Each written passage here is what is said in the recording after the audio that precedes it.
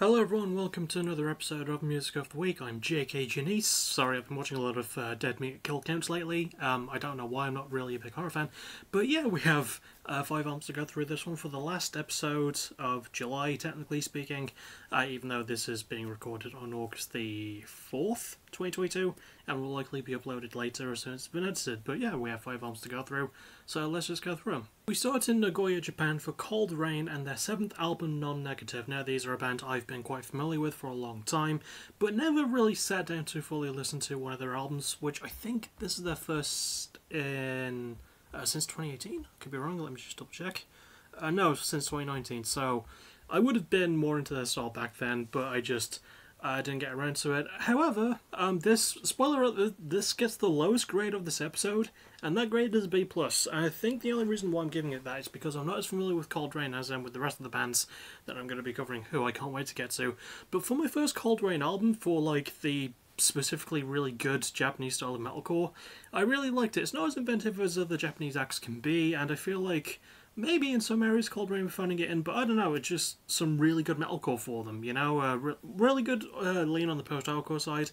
I like the more positive lean of the lyrics, and there is a song about how shite 2020 was, just called 2020, which I think is my favourite song on the album. There's also a really good cover of Don't Speak by No Doubt, and even though I'm not the biggest No Doubt fan, even though I did cover them for backtracking, Don't Speak is a really good song. And yeah, Cold Rain just have really good performances, really love the production. I think that's probably the cleanest part of the album. Structurally it does feel a little bit repetitive at times, but you know what, I'm more than fine with that.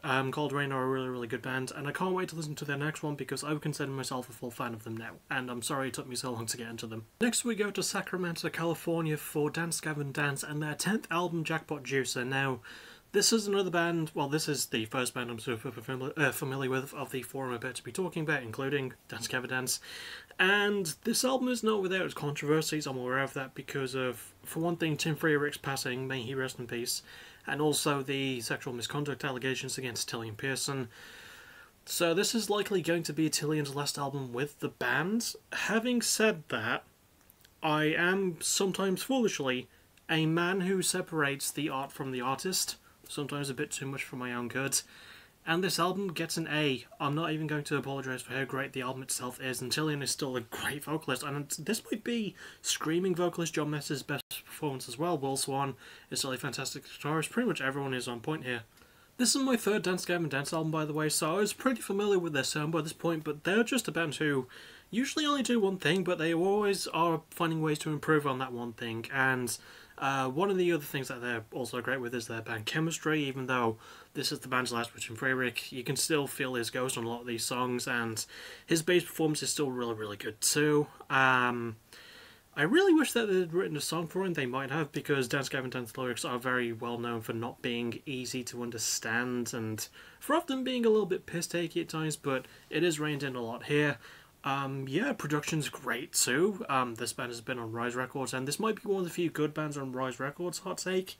And structurally, it's the longest album of the episode. It's over an hour. It's almost an hour and 3 minutes to be exact, but there's a lot of just really fun shit to go around. So if you're willing to ignore the controversy surrounding this one, as I am, then go and find it. It's really good. Next we go to Brisbane, Queensland, Australia, and as you all know, I love Australia, for Doom Rats and their 4th album, Real Rare Whale, excuse me. It's a very difficult one to say. So, yeah, Doom Rats are a band I quite like. I've only heard one other album by them though, which was 2020's Hurry Up and Wait, which was a really good album.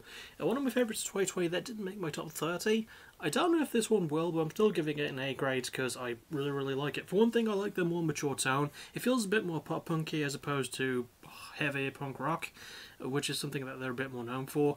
But I just really like this band. They come across as really charming goofballs. They're just really affable and just very easy to like. I like their lyrics as well. It's some of their punniest work, as they themselves have said in interviews that I've read about it.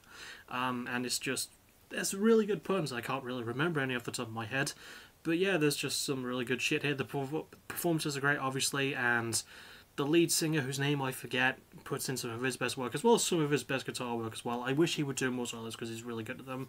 Like the production a lot as well, and I can only assume that the band did that themselves. It does fall a bit short in the structuring, which is both a literal thing and a figurative thing, because it's not as long as I'd like it to be. And there's only 10 songs. The band are not known for doing really long albums, but yeah, I wanted this one to have a little bit more to it, but still, it's really fun, it's really great, and I'm just glad that a band like Dune Rats exists, because they remind you of how fun pop punk can be and how you really shouldn't take it too seriously. So if you want pop punk that doesn't take itself seriously, then just listen to any Dune Rats album, but especially Real Rare Whale, if you're able to say it correctly in one take. Next we go to London, England for Ithaca and their second album, They Fear Us Now. This is another band I know. I caught their 2019 album, The Language of Injury. I think a friend recommended it to me, or I just saw it being talked about by someone. It could have been Crash Thompson, I don't really remember who. But they spoke very highly of it, so I decided I'll check it out, and I really liked it. And that was in my top 30 of 2019. Very good chance that this one's going to be my top 30 of 2022, because this gets an A+ all across the board.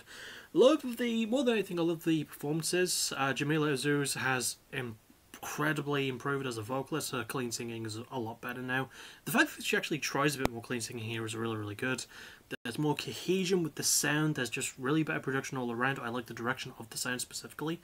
Again, not the longest album, but there's still so much packed into it, and more importantly, I love the more uplifting tone that this has compared to The Language of Injury. I did like The Language of Injury, but I felt like it could be a bit too dark at times, but this time is a bit more realistic, you know, I guess is the best way to put it. And also, thank God that the band aren't on Holy Roar anymore, because fuck Holy Roar. Obviously, you can't really be on a record label that's been defunct for a couple of years, considering the shit that's happened to it, but fuck Holy Roar. And Hazel Records is a really good UK label, so I'm glad that Ithaca are on a different and much better UK label.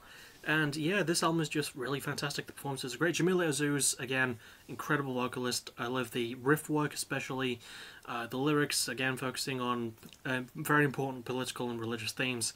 It's just really good stuff. It's like a slightly less heavy version of Venom Prison, if I could put it that way. But yeah, Ithaca are glowing up to be one of my favourite bands from the UK in a long, long time, so go and check this one out if you need some really fucking heavy female-led post-hardcore punk. This will definitely fill the gap for you. And speaking of hardcore punk, finally we go to Orange County, California for Stick to Your Guns with their 7th album, Spectre. So this is another band I know about quite well. I'm a really big fan of these guys too. And no surprise, this one also gets an A+ all across the board. One thing I like is that they teased trying out new stuff on their last full album, True View, which came out in 2017. I know they've put out an EP in the time between, but I don't count those. But having said that, I just really like that they bothered to take a different direction and approach from the most part. I like the fact that Tom Searle from Architects, God rest his soul, did write the breakdown for one of the songs on the album titled More of Us Than Them, which is the first sort of like single that they used to promote it. And the band just have a fantastic cohesion as well. I'm glad that they've kept the lineup they've had for about 10 years now, even though the band's been around since 2003, but ever since Josh James joined in 2012, their sound has been bolstered. I love the guitar work of James and Chris Rawson. Love Jesse Barnett's vocals as well. They've come so goddamn far, and I love how fucking insultingly easy it is for him to switch between the lower clean stuff and the much heavier screaming. I love the bass work of Alex Rose. Love the drum work of George Schmitz. I just really like... Is it Alex Rose or Andrew Rose? Let me check. It's Andrew, so I was only slightly wrong, but I got the Rose part right. But yeah, I know, it sticks to your guns. Structurally fantastic as well. Production-wise, again, I love the fact that they try new stuff. It's a little bit cleaner, but it all just works. And Pure Noise, I mean, they're my favourite label. And when they put out shit like this, they prove exactly why they're my favourite label. So, it's stick to your guns. They're one of the best American hardcore punk bands of the modern era. Go and check them out. This is really amazing stuff. I also like the lyrical content as well, and the performances are fantastic, the instrumental work, again, just that really heavy style of hardcore leaning punk. Yeah, it's just really good shit, so go check the album out. And that'll about do it. I don't really have a most recommended for this episode, believe it or not. I would recommend just going and listening to all of them. The one I would probably least recommend is Cold Rain, but the only reason I'm least recommending it is because they're the band I'm the least familiar with. I do want to rectify that though, because from what I heard from this one, they sound really, really good. But yeah, check out all of these albums. I really can't recommend any of them above the others, so just go and find them all. They're all really, really great, and yeah, just really good stuff. As for what's next from me though, tomorrow night I'm looking to start the Peckle 2 Let's Play, even though I haven't fully edited and put together the Peggle 1 Let's Play, but that won't be too much of a hassle. And then the next thing after that, possibly a Fire the Night review on Sunday, if there is one to talk about for then. And then I don't know what's next after that. Probably more PPWS AVW, which, by the way, thank you to everyone who watched the return show. I'm so glad that we had some debuts, including my new female wrestler, Deanna Crow, and she won her debut. I was actually quite surprised, pleasantly, by that. So, yeah, really good stuff.